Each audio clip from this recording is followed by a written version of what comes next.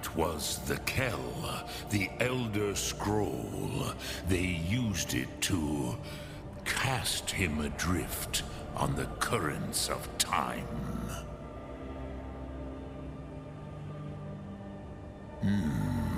How to explain in your tongue? The Dove have words for such things that Jor do not. It is an artifact from outside time. It does not exist, but it has always existed. Rahwalan. They are fragments of creation. The Kele, Elder Scrolls as you name them, they have often been used for prophecy. Yes, your prophecy comes from an Elder Scroll. But this is only a small part of their power. Zofa Sulyek. Not intentionally. Some hoped he would be gone forever, forever lost.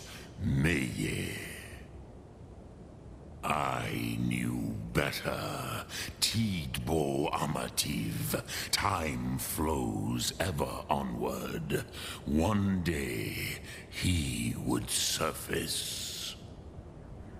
Which is why I have lived here.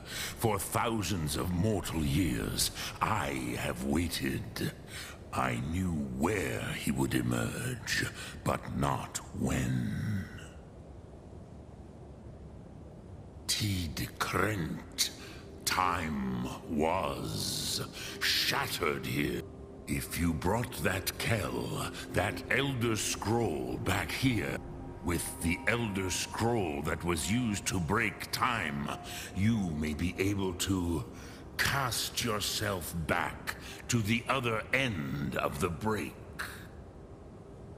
You could learn Dragonrend from those who created it. You have it. The Kell, the Elder Scroll. Tidkrech Kalos. Time shudders at its touch. There is no question. You are doom-driven. Kogan Akatosh. The very bones of the earth are at your disposal. Go then. Fulfill your destiny. Take the scroll to the Time Wound.